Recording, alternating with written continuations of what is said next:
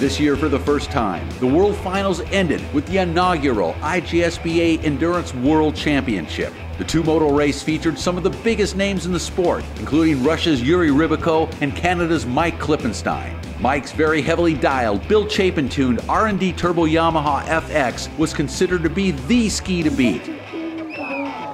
Motos began with classic Le Mans-style beach starts. The race consisted of two half-hour motos with a 25-minute break in between motos for refueling. Leading the pack out of turn 1 was Australian Mitchell Waite and Kuwait's Mohammed Burbayea, both on Yamaha FZRs. Burbayea powered his way to take the lap 1 green flag. Typical endurance racing mindset is for competitors to keep a little distance between themselves.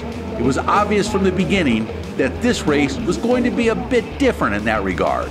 Once the initial jockeying for position subsided, Mitchell Waite settled into second and American Jonathan Mangan, who made the last-minute audible swap to his wife's Kawasaki Ultra, in fifth.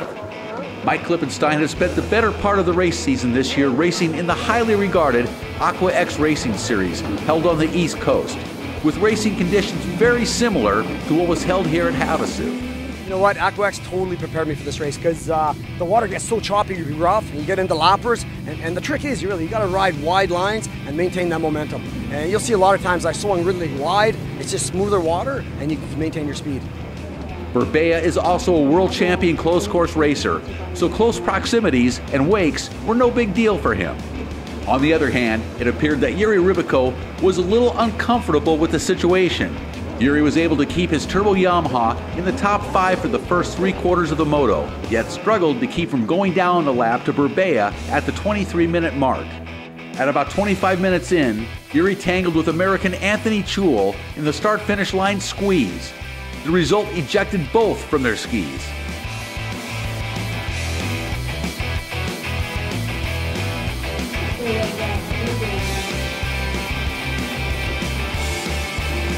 Yuri took the ragdoll-style beating in stride, but once he was back at his ski, he realized that he had another problem. The thrashing tore his safety lanyard off his wrist. The IJSBA course marshal was able to locate his lanyard and glove, but the delay took its toll. Yuri finished the moto in a disappointing 11th place. In the closing moments of Moto 1, Klippenstein was able to get around Waite for second position. But it was Mohammed Burbayea that took the Moto 1 checkers.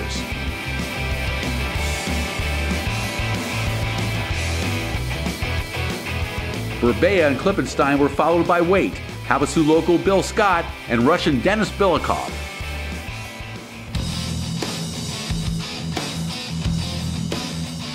After what seemed like a very short 25-minute pit break, Burbayea and Klippenstein lined up with 14 world-class racers ready for the final Moto 2 showdown.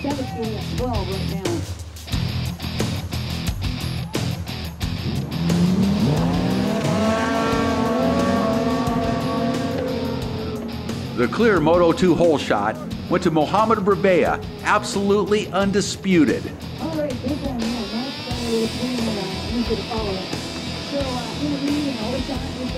Mitchell Waite was in second position, Mike Klippenstein in third.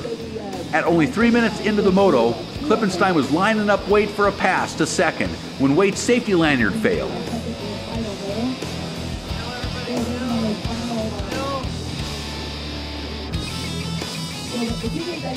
Waite would eventually get back underway to finish 12th. Klippenstein was more than happy to slide into second. At about the 8-minute mark, Jonathan Mangan challenged Klippenstein for second, but was unable to seal the deal.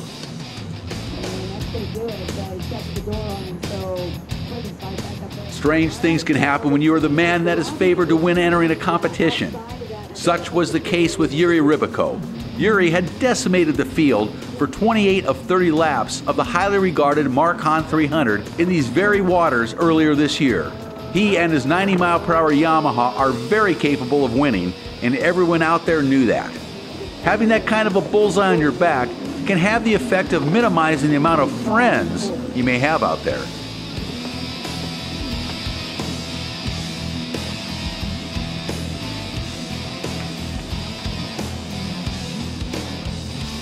A brief stumble by Klippenstein allowed Ribico to unlap himself back past Clipper. If you were my Klippenstein, that's just not acceptable.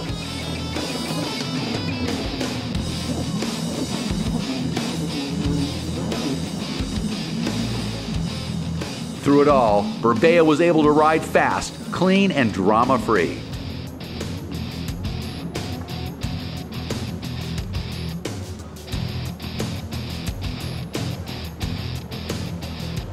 Trouble for Klippenstein at the 20-minute mark when he struck the finish line buoy hard enough to eject himself from his ride.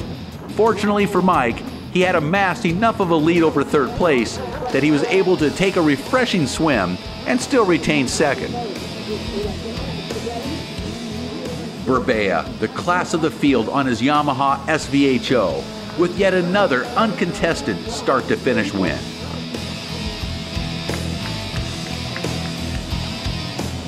Burbayea and Klippenstein were followed by Nawaf Mohammed Al Farhan out of Kuwait, Belikov, and Mangan. Burbayea's 1-1 finishes allow him to claim the title of 2015 IJSBA Endurance World Champion. I'm so happy, thanks God first of all. That's first time I race in endurance in my international racing. So I am happy to get first moto first and second moto the first. It's the first time in IJSBA like endurance. So I'm very happy. Thanks my Kuwait team to support me in our IJSBA World Finals. And I want to thank my sponsor, R&D, Jet Rim Sedo Center, Pro Rider Garage for supporting me this year.